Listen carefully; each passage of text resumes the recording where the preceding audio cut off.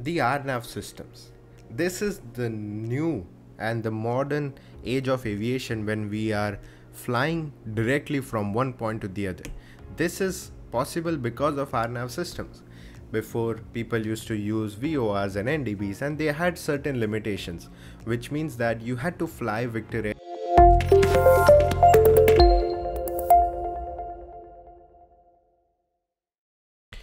WAAS, Wide Area Augmentation System. This system is pretty easy to understand, but there are times when people overcomplicate it, and that's what I'm here to not do.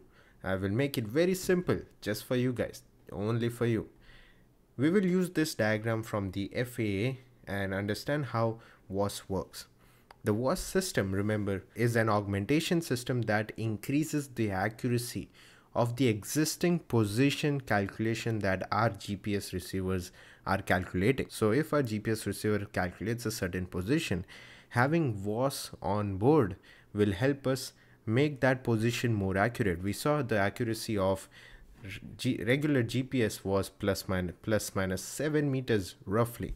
WAAS makes it accurate as 3 meters 95% of the time, which is quite accurate if you think about it. These are satellites far away in the space helping us calculate our position within 3 meters of where we actually are. This is the reason WAAS can be used for approaches like LPV approaches, which are very close to ILS approaches, which is a precision approach, and it helps us descend on an approved glide path, which would not have been possible without the accuracy, and helps us descend down to a decision altitude closer enough to the surface to see the runway in case of poor weather conditions.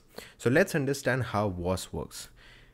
WAAS has a system of geostationary satellites around the United States.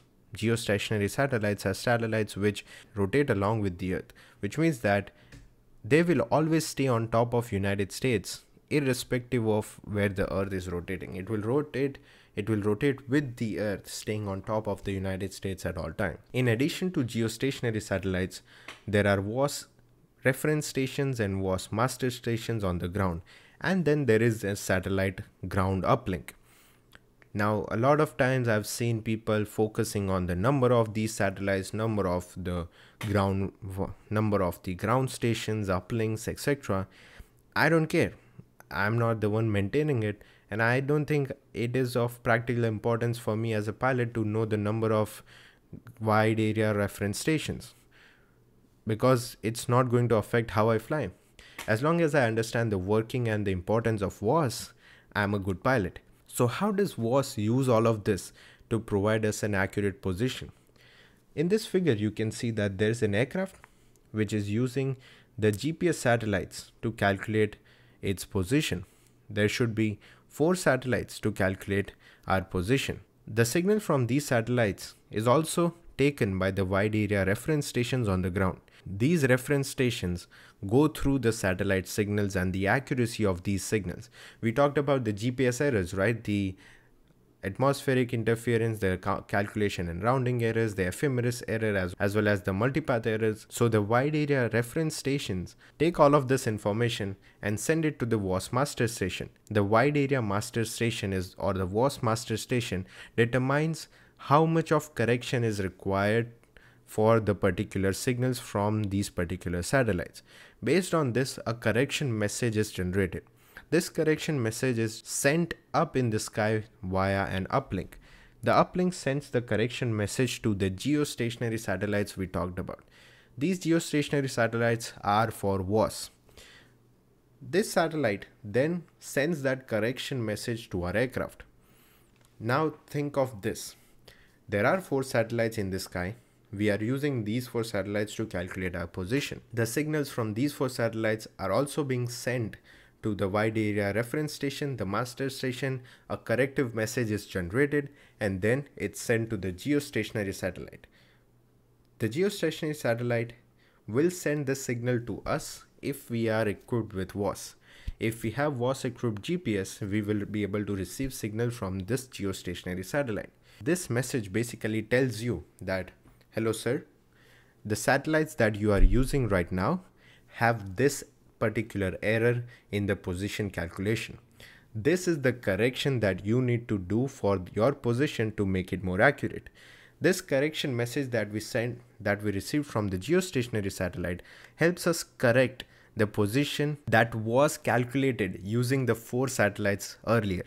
This is why it is called an augmentation system. It makes it larger, it makes the accuracy better using that corrective message. And this wouldn't have been possible without the reference station and the master stations monitoring the satellite signals. This is how the WAAS system works. So to summarize, we have the basic constellation for GPS, the 31 satellites that we talked about. Then we also have geostationary satellites. I think there are around 3. These geostationary satellites are WAAS satellites. The GPS satellites send signal to our aircraft to calculate our position. These signals are also sent separately to wide area reference stations and wide area master stations, where a corrective message is generated to correct for the errors of these satellites. This corrective message is sent to the geostationary satellite using an uplink. If our aircraft is WAAS equipped, it will be able to receive this correction message from the geostationary satellite and correct our existing position calculated, which we had calculated using the 4 satellites. It's amazing how it works, and if you think about it, this occurs in a relatively short amount of time. This is how technologically advanced navigation has become.